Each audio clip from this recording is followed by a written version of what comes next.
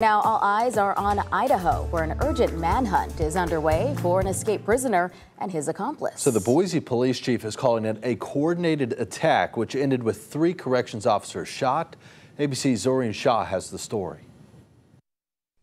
Tonight, the urgent manhunt for Skylar Mead, who authorities say was serving 20 years for shooting at officers during a car chase. Police saying Nicholas Umpner helped Mead break out of a hospital in Kuna, Idaho, while he was being transported back to a maximum security prison.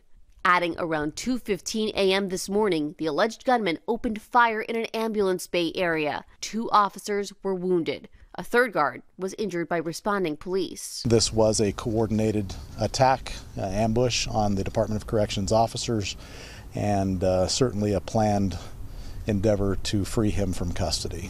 All the officers are expected to be okay, but the police chief calling it a brazen, violent, and apparently coordinated attack.